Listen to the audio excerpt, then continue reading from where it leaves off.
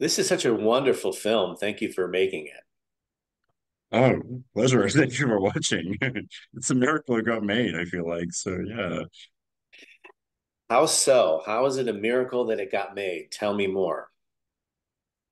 Um, well, it's in most countries, I think, in the world, if you propose a story that involves children and homosexuals in the story, it's a tricky proposition. And I think Macedonia is sort of complicated in the way that I think, yeah, the majority of the countries in the world are. So I wrote this a long time ago. I didn't really pitch it much because I didn't think it was something that could get made or financed for those reasons, primarily because, in the economically developed West, things like subtitles are, dangerous and a no-go zone, whereas places where subtitles are less of a problem, the subject matter of the film was more of a problem. So there was just this happy confluence of events that made this film viable at the time that it was. And yeah, very happy we got the financing when we did. And yeah, it's now remarkable, I think, to all of us, both in the cast and crew, that, this movie, a bunch of chaotic queers in Macedonia, you know, cancer and subtitles, music and dancing in between, is now getting released by, yeah, Focus Features in America and then Universal outside of here. So yeah. It's wonderful. It's great. Uh, I understand that the genesis or the kind of spark for the idea for the film came from a photograph from a post on Facebook from your friend or something of that sort. Can you elaborate? Yeah, it was posed by Tony Ayres, who's a veteran Australian filmmaker, queer filmmaker himself, and a good friend. And he posted years ago just a photo from his youth when he first moved to Melbourne, and he moved into a share house with his boyfriend and eight gay women. And just one time randomly, I think it was like 2013 or something, he posted this photo, and it was just a day in the life. It wasn't a very specific. It was just genuinely just a snapshot from the everyday, and I thought it looked like such a fun space to be in. And especially because at that time in my life, I was not in fun spaces in my day-to-day life. I was doing lots of day jobs I did not want to be doing. I remember seeing that photo and going, "Oh, I want to spend some time there, like, in this place." And I think a viewer would as well. And I just updated the story to like a hectic queer household, but in the present day, that kind of, feels like a cocoon and like a safe space from the rest of the world, where you can kind of live your life to to the fullest and to its messiest. And I shifted it, to a country that, yeah, I know well, but I also know is similar to a lot of other places in the world where it is still very complicated to be queer and kind of, yeah, run off with that. Nice, nice. So you grew up in Macedonia, and then you went back to the country to film this film. So what was that like returning to the country that you grew up in? I know that you'd gone to Australia after that, and so what was it like to return to your home base? I go back a lot. Like I'd already made a short film there a few years ago, and I knew everyone in I knew a lot of people in the film industry already from years ago, and I spent a lot of time there. I mean, we I migrated to Australia when I was 12, but I'm still in Macedonia pretty much every year for a little bit, and it doesn't really feel. Um, I do feel a bit like a foreigner when I go back now, because there's a whole part of my brain and my life that doesn't really fit in there. But I don't know, I also still feel very much from there when I go. I have a funny accent when I speak English, but when I speak Macedonian, there's still a tiny funny accent, but not quite as much. I can pass for the majority a lot easier over there. So yeah, it was pretty easy, and I do find weirdly, I do find Macedonia a lot more inspiring creatively than I find Australia, if I can be so blunt. So, even visually, finding places and locations I want to kind of capture, and people and faces, I think it was a joy. It was stressful to put together, but once we started filming, it was genuinely a joy. And like I had a magical cast and crew, we kind of all felt like a, found family behind the camera as well, so it really helped. Right, right. I totally get that. So this film, it won the Queer Lion Award at the Venice Film Festival. What were your thoughts when you received that award? Um, I mean, any award is, I guess, lovely. I'm not much of an awards-oriented person in general. I kind of, I've been on juries myself, and you see how awards get decided, and sometimes the choice feels kind of arbitrary, so I don't really invest that much meaning into these things a lot of the time. But it was actually nice to then meet the jury who gave me the award and like just to see how moved they were by this story. Ultimately with these awards, it's like you realize there's a bunch of people that you didn't really know before that connected so intensely with your film that in itself is the moving part. And obviously, it helps a few more people hear about the film, and hopefully track it down. And yeah, being at Venice Film Festival is already kind of an out of body experience, with or without an award. So I think, yeah, it was just a bonus in the end, to what was already a great experience. Beautiful. So take me back. You're a young kid in Australia. When did filmmaking, movies become um, a big focus for you? Why did you want to become a filmmaker? And were there any filmmakers that really stood out for you? Oh God, what's the short version of this? Because if you get me going, I will not shut up for 2 hours. So let me see. The short version of this is so actually it's quite connected to the migration. When I moved to Melbourne, when I was 12, actually, I didn't really have any friends. So Catherine Hepburn and Ingmar Bergman became my friends essentially, literally from age 12. Like we lived in state housing for a while at the time, and we got this like half price voucher to go to the cinema. So I went to the cinema quite often, and then sort of started being curious about film history along the way. So I started tracking down older films through like just the local public library, and became obsessive. I was watching like, 300 or 400 films a year. And it wasn't with a sense of vocation or anything. It was just kind of like my happy place, like pretty much all through high school.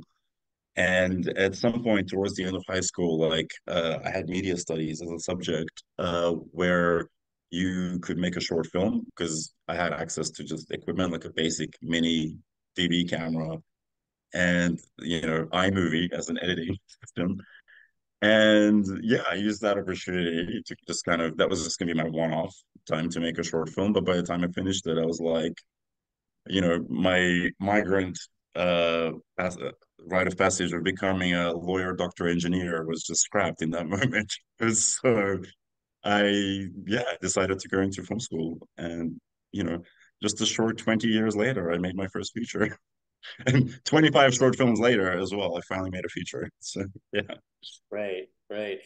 What was it like for you growing up gay in an immigrant household in Australia?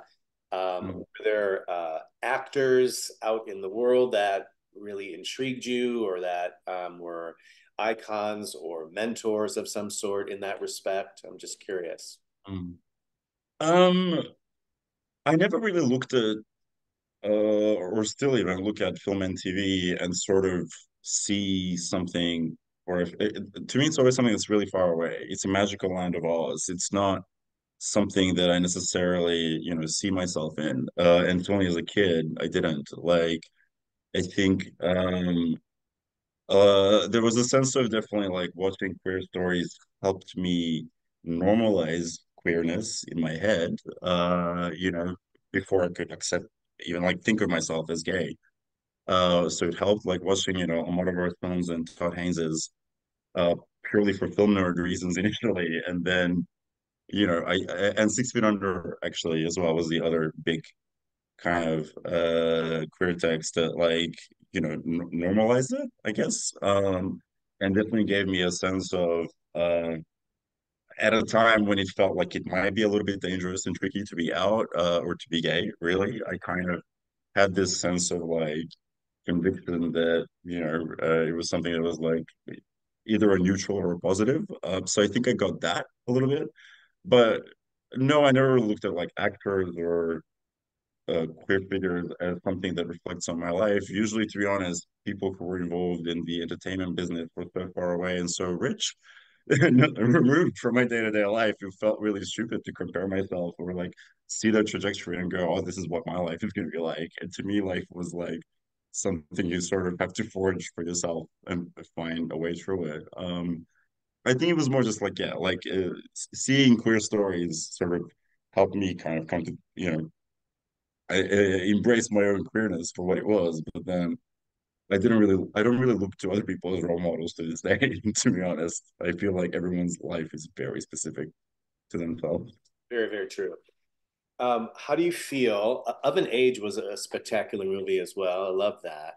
And how do you feel that movie um, changed you or helped you move forward with your future endeavors? Or and were you surprised by its success and how well it was received? I'm surprised right now that you call it a success so well received. I thought it was okay. I didn't really see it as, hugely successful, to be honest. Or I don't know. To me, the success was like in the sense of going to screenings and like people coming up to me afterwards. And a lot of the time it was gay men of various ages, which was great, but also even women, gay or straight, coming up to me and going like, "How did you know my story?" And like just being in tears about this experience that, it's not autobiographical. That's not my life, but obviously it's something that's very specific to my emotional life from a young age, I should say.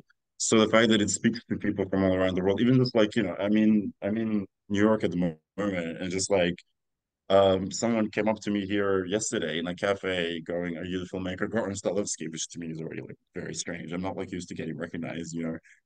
And this person was so moved by Of an Age. They told me like the first time they watched it immediately right after. So to me, like again, someone who could connect that emotionally with a story that I thought was, be interesting to maybe my husband, my parents, and two other people in the world is remarkable. But in terms of my trajectory as a filmmaker, to be honest, like I'm not sure, I don't think it's made things more difficult than this. I'm not sure how much. Yeah, I don't really look at it that way, but also when you're in the middle of it, it's hard. Like I genuinely don't have a holistic sense of what this film means in a grander scheme because I'm just so in the middle of it. I don't have the distance. Maybe 5 years from now, I'll understand if there's been a benefit or anything. But right now, yeah, I'm just looking to make the next film essentially, and yeah. So speaking of the next film or upcoming things, what are you excited about next? And if you had, you know, your greatest options in front of you and all the resources you needed, what would you love to make? Um, Well, I'm in a fortunate position in the film I really desperately want to make next looks like it might be happening soon. I'm not really, I think, supposed to talk about it in too much detail, but it's something I wrote that is a drama that has no multiverses or skinny, attractive young people hacking each other to bits. And I think at the moment it's really difficult to make a film that doesn't have one or both of those ingredients in it. So the fact that I might be getting this opportunity to just make a film about people and feelings, you know, life, feels like a very special thing. And it's exactly the film, I want to make. So I'm working on that film, hopefully coming through next, and I'm working with an actor I love on another film I've written for him that again, that's a slightly more genre-y concept, but it's still a very human story that I'm very connected to. That again, I wrote myself and will hopefully direct. So I don't know. I don't really have a dream scenario beyond those two films. There's another couple of projects I'm talking to people about that are in a very early stage. Um, Again, very human stories. in this case with a particular actress I love. So I don't know. There's nothing that I'm after that doesn't look uh beyond that. Essentially, we'll see. If I make another film, I'll already be ecstatic. I expect it to be going into organic farming by now. So I was not expecting to be functioning filmmakers. So I think at the moment I just want to feel grateful for what's happened so far, and hopeful for the next couple of years. I love it. I love it. Well, it's great to connect with you. Thank you. And thank you for this wonderful film. It's great. Oh, thank you, Greg. I'm so glad connected with you as well. So hope to chat to you soon with the next one.